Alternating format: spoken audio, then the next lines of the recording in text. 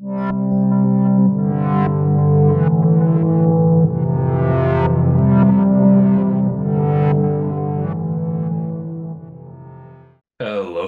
I'm Bretton, one of our MCAT tutors here at Inspire Advantage, where we help students get accepted in medical school and other professional programs. Hello and welcome to another episode of MCAT Bites. In this video, we'll be exploring proton nuclear magnetic resonance, or H-NMR spectroscopy.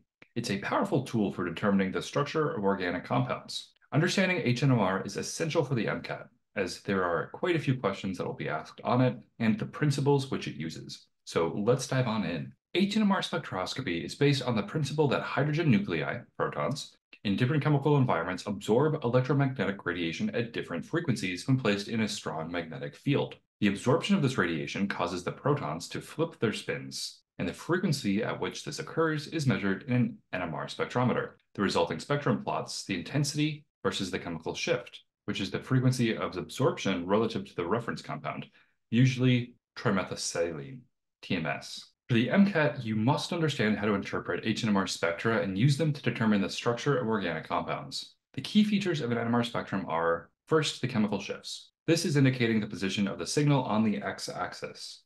Measured in parts per million, or ppm, the chemical shift provides information about the electronic environment of the protons. Basically, you can think about the x-axis as telling you what, and the y-axis telling you how much. So there are a few different functional groups you actually need to memorize for the MCAT, which is kind of brutal, honestly. But make sure to just put them into your Anki cards, and it'll work. But starting with alkanes, which are on the right, and I also want to draw something to your attention first here. So 0 is on the right, whereas 13 is on the left. This is kind of the opposite way you're probably used to reading a graph. I know it was for me the first time I saw it, but from kind of 0.5 to 1.5 or 2-ish, you'll see different times. That's where we're going to see those alkanes, which is just a single bond to the carbon. And then from sort of 1.5 to 2.5, we're going to see alipathic protons near electronegative atoms. So that's a fancy way to say, is the hydrogen adjacent to a oxygen? And then from 2 to 3, we'll see alipathic protons near carbonyl groups. So there might be one adjacent from a carbonyl or next to a triple carbon, as we see here. Then from 3 to 4, we see alipathic protons near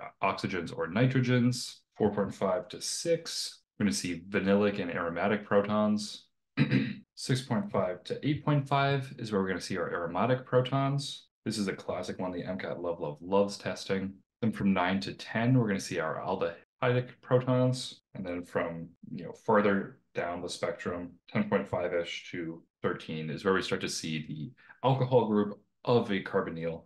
So this is a super electron withdrawn hydrogen, which is why it's so far downfield or de-shielded. Memorizing these ranges will help you quickly identify the types of proton present in a compound, and something I highly recommend to achieve a top score on the ChemPhys section. Some rules of thumb to help you remember this is the farther downfield or de-shielded we go, the closer that hydrogen is to an oxygen most of the time. So we see, far upshield, it's just a hydrogen next to a carbon. You don't get less oxidized than that.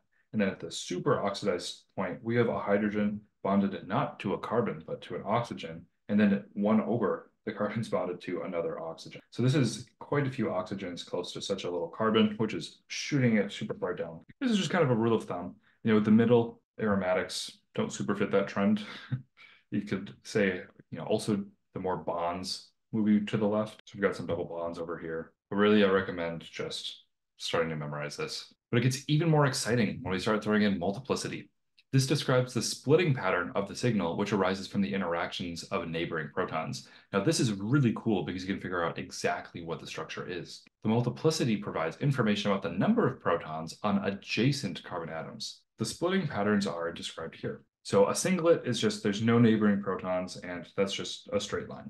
A doublet means you've got one neighboring proton. So an example would be we measured this hydrogen, and are imagining that these are all bound to carbons. We'd say, okay, hydrogen A, which is what we're looking at here. If we look 1 carbon over, how many hydrogens is it bound to? Well, it's bound to 1. Okay, so that's a doublet. And then we see a double peak for just HA. Now, a triplet means there are 2 neighboring protons. So again, we're measuring HA. We look 1 carbon to the left. We'd also look 1 carbon to the right and above. We see that those are all bound to carbons, so they don't matter. There's no hydrogens there. We'd say, okay, there's 1, 2 hydrogens. So we've got a triplet, which means we add an additional peak for it. And this is just showing you another way we could have a triplet, which HA is going to be the exact same thing because it's the same carbon electrostatically, and it is next to a carbon with 2. So again, triplet, and like I said, the exact same pattern. Finally, for the MCAT, a quartet means you've got 3 neighboring protons. That would look something like this. So you've got 1, 2, 3, 4 different peaks. And you might be noticing a pattern here.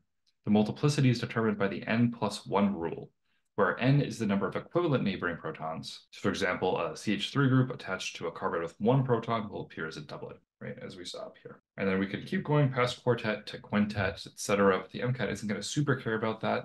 You should know the term multiplet, which just means complex splitting pattern, overlapping signals. It's tough to see what's going on. Now let's talk about integration. And don't worry, we're not going to be doing calculus, but we are going to use the idea of calculus here because integration is representing the area under each signal, or an integral, which is proportional to the number of protons contributing to that signal. By measuring the relative areas of these signals, you can determine the ratio of protons in different chemical environments. And this is a low-yield MCAT topic, so don't worry too much about this one. But the coupling constant is the distance between the peaks in a splitting pattern.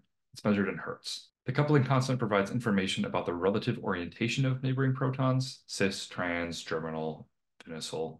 However, coupling constants are not typically tested on the MCAT. I have seen one question ever. So very low yield, but possible. So I just want to make sure you've seen it, just in case you are that unlucky one. Let's take a look at this example problem here.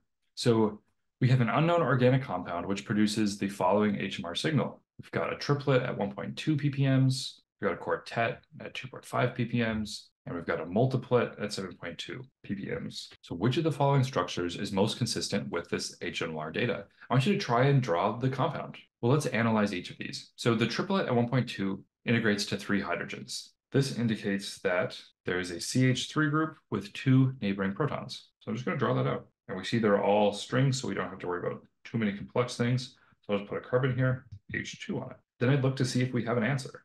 And I'd say probably say this one is open still. This one is open still. This one is open still. This one's open still. So dang it, we haven't narrowed it down. Okay, so let's look at 2.5. 2.5 quartet integrates a 2H, suggesting a CH2 group with 3 neighboring protons, which is likely the CH3 group. So I'm going to assume, I'm going to start labeling these here. Let's call this carbon 1, this carbon 2. So this is probably carbon 2. And that still hasn't helped us solve this yet.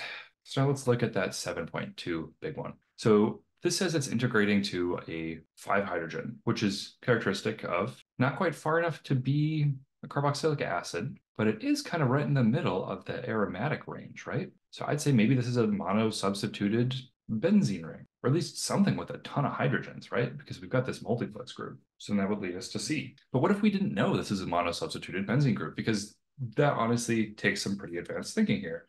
So let's use the MCAT answers to help solve it. So we know it's not a single hydroxyl group because it's not far enough along. And we know it isn't just a bunch of alkanes because 7.2 is way out of the range of alkane blend. So we're going to get rid of A. So we're kind of between C and D, right?